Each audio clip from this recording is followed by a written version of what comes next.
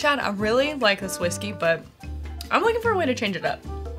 Okay, Sarah, how about this? How about 5 ways that you can change the taste of your whiskey and still drink it neat? How about that? That's today's episode. What a coincidence.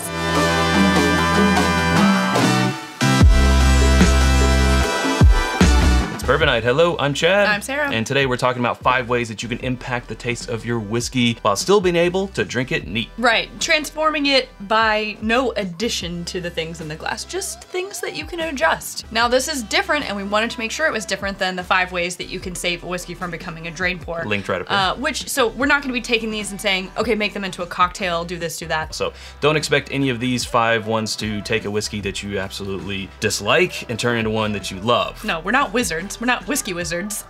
Not yet. All right, let's go ahead and get into it with number 1. One thing that can change the way you experience a whiskey is the glass from which you drink it. I actually said the vessel, because look. That's true. Got some plastic going on here. And we have been served whiskey in plastic cups before. Even those little cups that you put Jell-O shots and like ketchup in at restaurants. Kind of hard to get a nose. Not the best. Not the best sipping experience. No. But really that's what kind of we're talking about is the experience. And I think we all sort of evolve. I know in college I was doing a lot of shots. So I was like, oh, I need to get some shot glasses. It burns. Not the best. Plus it's also conducive of going too fast with your whiskey. Right, we want to sip and savor. Right. I mean, you do you, but. You know, it's sort of an evolution through your rocks glasses, your other glasses, until a lot of people end up on the Glencairn, Very which classic. we have stuck with because we just decided, since we do reviews, to keep it all in the same vessel. Consistency. But you can also do a copita like this, trap the nose. Trap the nose. Part of the enhancement experience. Exactly. There's like a market out there, right? Based on who's got the best glass that can transform your whiskey and make your experience the best. Norland is one of those. We do actually really like the Norland glass. There's lots of different ones, the neat glass. Yeah. Oh, geez. I could Canadian Glencairn. Sure. There's a lot of them. What we will say about the Norland glass is it can change for the better or the not better. It really depends on the whiskey. But we have sort of tricked some friends. It was mean, but we have served them the same thing in a Glencairn and a Norland and asked them which whiskey they liked better, and it would depend on what they would choose, but they would swear that they were different. Yes. So once we told them that they're the same whiskey, they thought that we were lying, but kind of a scientific experiment, but not really. Not sponsored by Norland. We're not trying No. to sell Norlands, but it can change it again for the better or the worse depending on the whiskey. But it just shows how much of a difference the vessel can make on it. Now we're not saying if you have something that you dislike, you put it in one of these different glasses and all of a sudden you're gonna love it. The glass can only do so much. It can only do so much, exactly. Drinking it outside. Now this might seem kind of obvious or might seem not obvious at all, but there is something that changes your whiskey experience when you drink it outside. Yeah, I mean, we're talking about the component of fresh air coming into play. We're talking about temperature. Yeah. Just your atmosphere in general. You know, is it sunny? Is it cool and crisp fall? Is it raining? Is it snowing?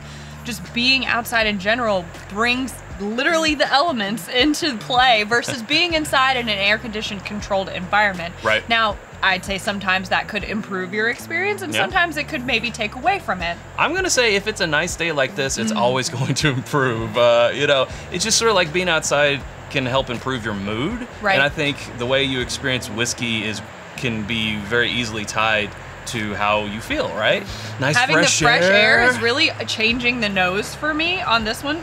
Yeah. And I think it's a bit like when we talk about certain pours when we say they're, you know, super toasty and rich and oaky, and it reminds us of being outside on a fall day. Right. In my mind, that particular pour is going to taste better Right. when I am outside on that day versus just sitting inside, you know, an air-conditioned environment on the couch or something. Not that it would taste bad then, but it really feels like those two things go together and it enhances your experience. Number 3 on our list is to be mindful of what you eat and drink before you drink. You know, this is one of those ones that it's like not necessarily your environment, it's more of a choice that you make or something that you're aware of, but I don't think a lot of people realize it. Right, this falls more under the prep category. Yeah. Or if maybe you're finding one of your favorites and you're not really into it, then maybe think back.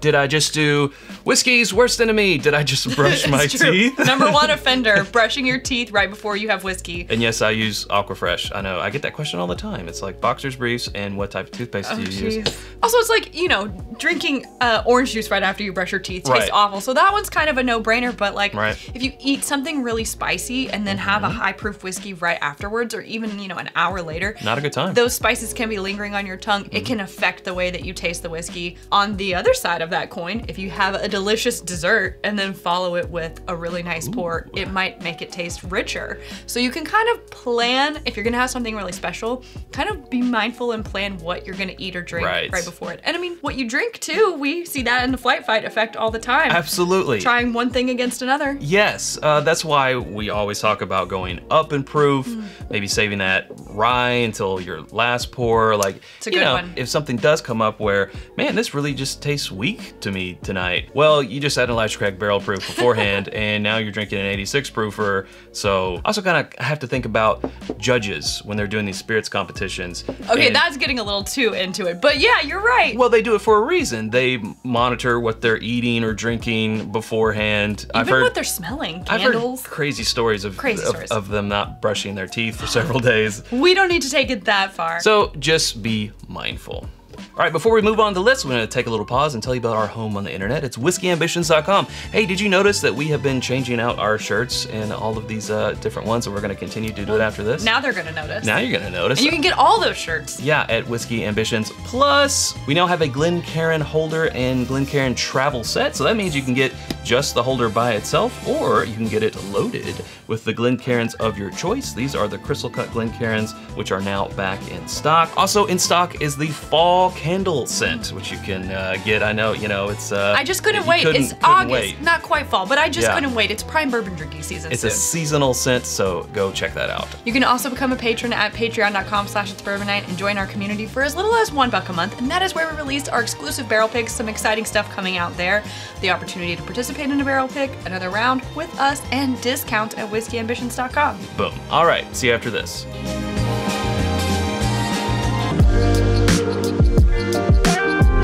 Next up is some Whiskey Care. Now here we are in our bourbon bunker, also known as the library, which is that's why I wore this this shirt.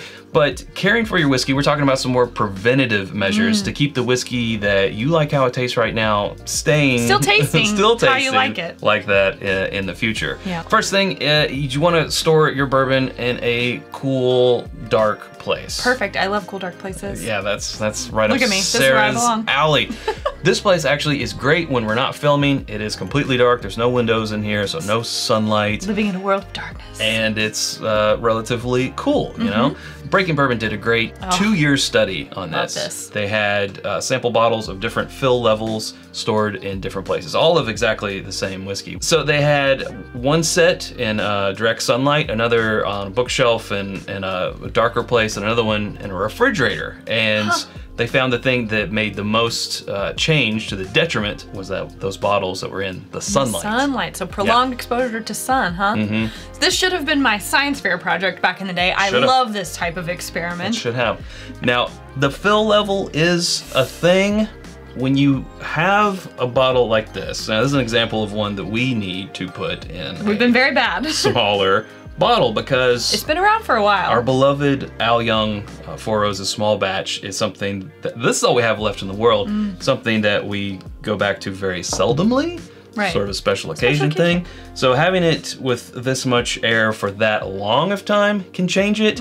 If you're drinking this regularly, don't worry about it, you're gonna be fine. But if it's more of a special occasion pour at this level, we need to put this in a smaller bottle. Yeah, because this guy's been open for a while. But sometimes oxidation is not a bad thing. And if you pour a new bottle into your glass, and you might want to let it sit for 5, 10, or 15 minutes. You know, some people would recommend that you do that in order to allow, you know, it to come in contact with the air and open up a bit. So especially on your higher proof things, a lot of times let it breathe. You kind of need to let it breathe. So oxidation, not always a bad thing, but when it comes to things like this, do we want to risk it? I think not. So excuse us while we go put this in another bottle.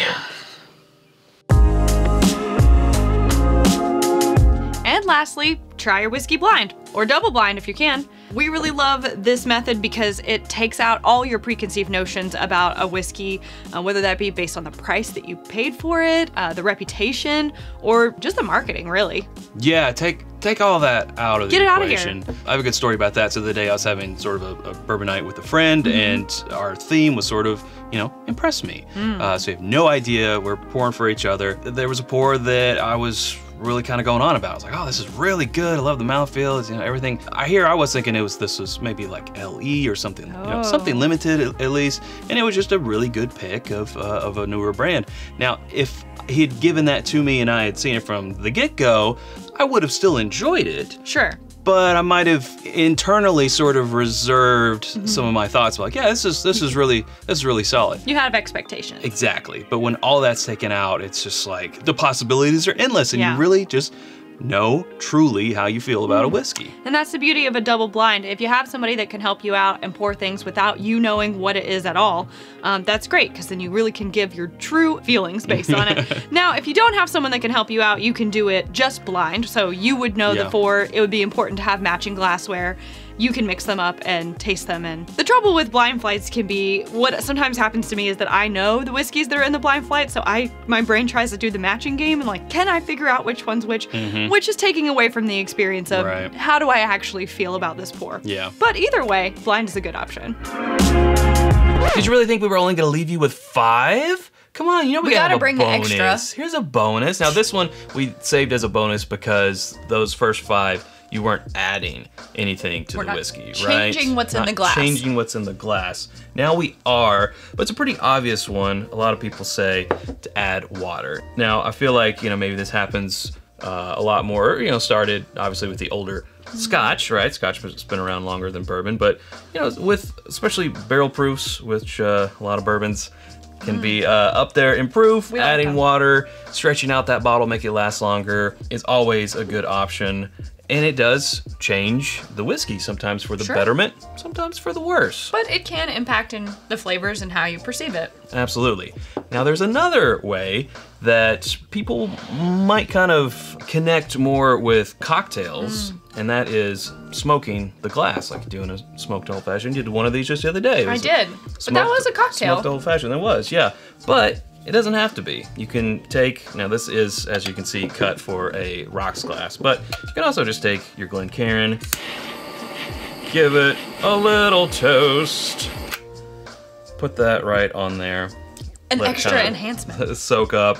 And there's other ways that you can do this, but you get a little smoke in there and then pour in your bourbon, and now you have a smoked bourbon or smoked whiskey. That does change it up. Give me that. Oh, look at that. Yeah.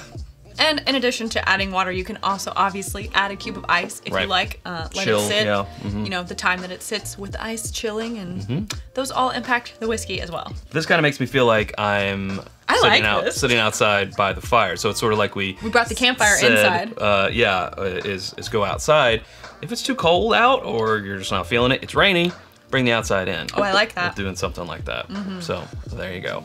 Well, thanks so much for coming along with us on this journey. If you haven't subscribed to us already, you can do so by clicking right up here. There's suggestions of other videos down here. We hope to see you over there in one of those. Thanks, Sarah. Thanks, Chad. Okay, until next time, drink more bourbon.